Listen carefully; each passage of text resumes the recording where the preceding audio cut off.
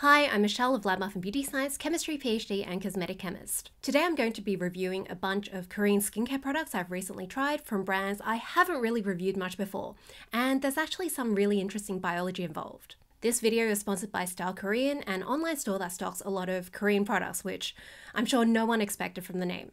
Like and subscribe and click the notification bell so you know when new videos go up. The first brand I'm talking about is Lagom. Lagom means not too little, not too much, just the right amount in Swedish, and that's pretty much what this skincare brand's approach is. Their products try to give skin what it needs in the right amount and removing what it doesn't need, but not removing too much.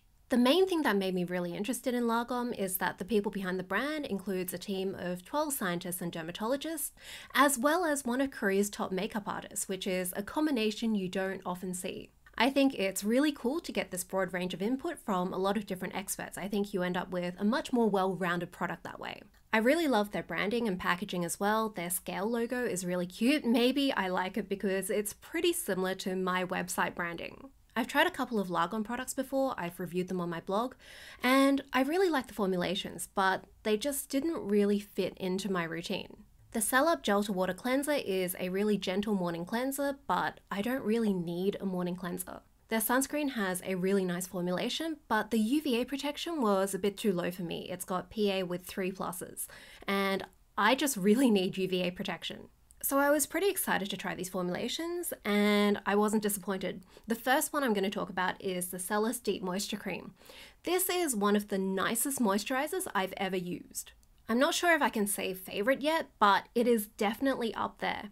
It's really lightweight and hydrating. You don't need to use a lot. It absorbs really nicely. It has a silky texture. It works really well under makeup, which I guess is not surprising given that a makeup artist had input. I'm actually wearing it now. I mixed it in with my foundation. It also works really well to hydrate your skin overnight, and it's one of those moisturizers where your skin is still hydrated in the morning. And surprisingly, it was still hydrated after washing with cleanser. I have pretty dehydration prone skin, so finding something that gives me that dewiness without being too much or too heavy because I'm also oily is amazing. This cream gets my skin to that perfect amount of dewiness where it's not gross and shiny, but it's just really hydrated. Getting your skin well hydrated is a really good way of hiding pores and texture. If you plump up your skin, then pores and fine lines look a lot less obvious. That's what you really want if you're going for glowy skin. You want smoother texture, and hydration is one of those things that seems temporary but makes a massive difference. If your skin is dehydration prone and you want something that really packs a punch without being too heavy or greasy, this is so good. It is fragranced, but it's not too strong and the smell goes away really quickly. It smells a bit like lemon lollies. It has been clinically tested to be really non-irritating, so it should be fine for sensitive skin unless you're really unlucky. In terms of ingredients, it's got lots of humectants and light emollients and an active called Aqualicia. Aqualicia is listed as hydrolyzed vegetable protein in the ingredients list. It's actually an acacia seed extract mixed with maltodextrin, and this works on aquaporins. You might have heard skincare companies talking about Nobel Prize winning science, and basically what this is the Nobel Prize in Chemistry in 2003 was given to 2 scientists that worked on discovering channels in cell membranes. The cell membrane is like the outside of a cell, the barrier. It's sort of like the skin of a cell. If we zoom in, it looks like this. So for a substance to get into a cell, it can either diffuse through the cell membrane, which is quite tricky. Some molecules can do it, some molecules can't, and you can't really do much to help that. The other option is if it fits into one of these special channels, it has a much easier time going in. It's sort of like a VIP entrance. There are tons of different channels, and one type is for water, and these are called aquaporins because they're sort of like a special pore for water. Now, the top layer of your skin, the stratum corneum, or what we usually call the barrier, this acts a lot like a cell membrane. Much like a cell membrane, there are aquaporin channels in it. And it turns out a lot of ingredients that interact with these aquaporins are really effective at hydrating deep in your skin. For example, one of my favorite ingredients, glycerin, my precious, is one of the few molecules that some of these channels let through along with water, and it's probably one of the reasons why glycerin is just so darn good at hydrating skin. It also turns out that tons of ingredients that we already use in our skincare products seem to do stuff with aquaporins, and some of them aren't really well known for moisturizing. So for example, caffeine and retinoids are really good at acting on aquaporins, and we all know that retinoids do not hydrate your skin. So I don't think it's really worth specifically seeking out aquaporin products if you want to help hydrate your skin. It doesn't really tell you more about whether the product will hydrate your skin than reading reviews or trying it out on your skin. This ingredient has been specifically tested for hydration and it works really well. It is also a humectant, so it could also be that. Long story short, whether it's the Aqualicia or the rest of the ingredients that's doing the work, this is an absolutely gorgeous moisturizer that hydrates my skin so much better than a lot of other products I've tried. So I think it's probably the combination of both. The next Largon product I tried was the Celis Aqualane Solution. This is an anti-aging and hydrating essence. It's a newer launch from Largon. It's only been out for less than 6 months and it is very hydrating. I would say it is kind of violently hydrating. It has a really unusual texture that I quite like. It's very thin and it feels like an oil. It spreads really easily and after it's been absorbed, it's not oily. It's probably the product with the most dewiness packed into each drop I've ever tried. On my whole face, I needed like 4 drops, and I think it's actually a really good value hydrating product because you need so little to spread on your face. This has a lemon fragrance. It is a bit stronger than the cream, but it doesn't become too noticeable if you mix it into another product, and you don't really need a lot of it. As well as Aqualicia, it's also got Aquatide, which is a really interesting anti-aging peptide. It works on texture, it moisturizes skin, it's also antioxidant. It's gotten tons of awards and hype. I really like this. It is excellent at hydrating, but I guess I'm not quite as impressed by this as I am with the cream because there are quite a lot of hydrating serums out there. Although the texture of this is really lovely and quite unique, and I think I'll be using this a lot more going into winter. The next I tried is Atopalm, and I was really excited to try these because Atopalm and their parent company Neopharm, they're really famous for doing a bunch of peer-reviewed studies on skincare. They're particularly well known for studies on moisturizers and the impact of moisturizing on your skin and on your body in general. If you read articles and textbooks about the science of moisturizers, you'll just keep coming across Atopalm and Neopharm. These products are MLE products, and what that stands for is multi-lamellar emulsion technology. What it means is that these products use the right mix of 3 types of lipids, which are oily ingredients. Specifically, it's cholesterol, free fatty acids, and ceramides. And they actually use patented versions that they make from plant ingredients. This mix is special because it means that the final product has a really similar structural arrangement to the lipids that are naturally in your skin barrier. So the idea is these products are really good at meshing with and adding to your skin's lipids, so it's adding a barrier to your skin while being as similar to your skin as possible. There's evidence that this is better at hydrating skin, and it makes a really good base for delivering active ingredients. The research on MLE has been around for almost 20 years, so it's actually quite surreal to be holding and using the products that I keep on reading about. So yeah, I guess it's pretty obvious that I'm probably pretty biased here because I'm reviewing these products after seeing scientists hype them up ever since I started getting into the science of skincare.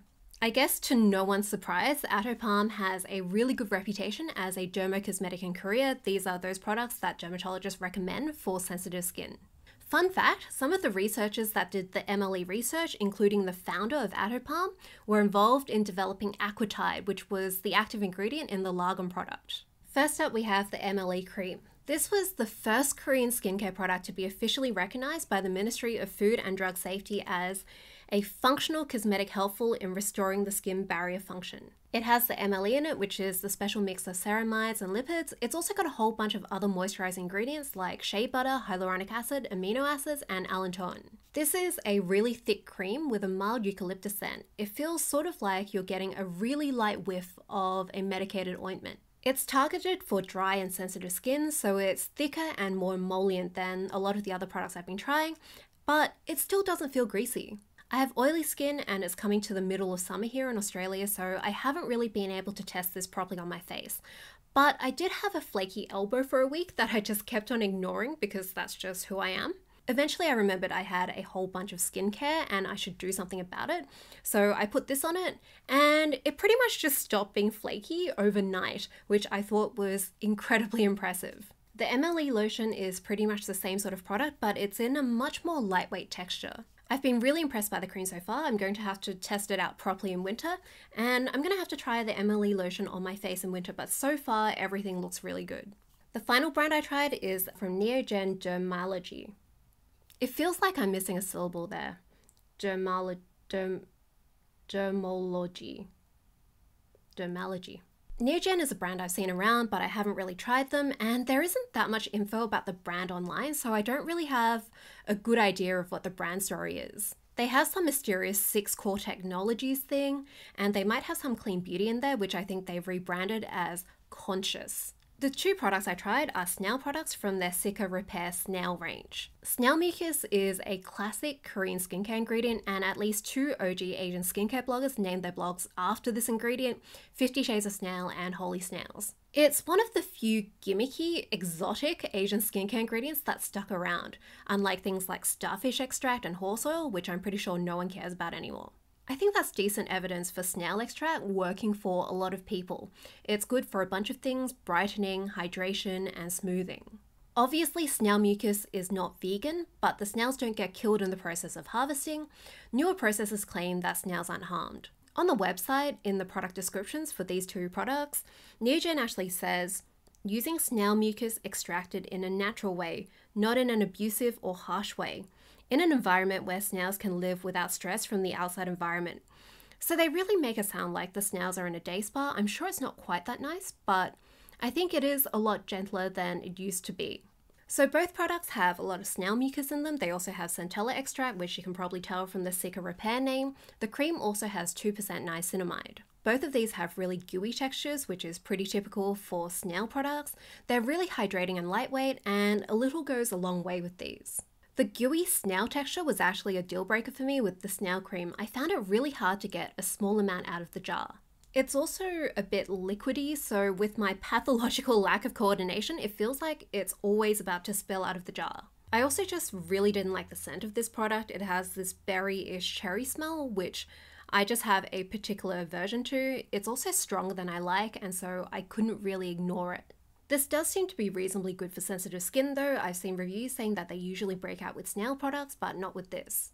The snail essence is a lot more manageable since it comes with a pump, but it does have that same scent. I do really like the packaging though. It's pretty cute and fun, but I think I'm just not really the target audience for this. I think maybe I'm just too old. I think these products will work really well for someone who wants to try some snail products that target uneven skin tone that are also really good at hydrating skin. So I hope this was an interesting review. Let me know if you've tried any of these products before and what you thought. Like and subscribe if you like science-based beauty content. Follow me on Instagram and TikTok and check out my blog as well. And I'll see you next time for more beauty science.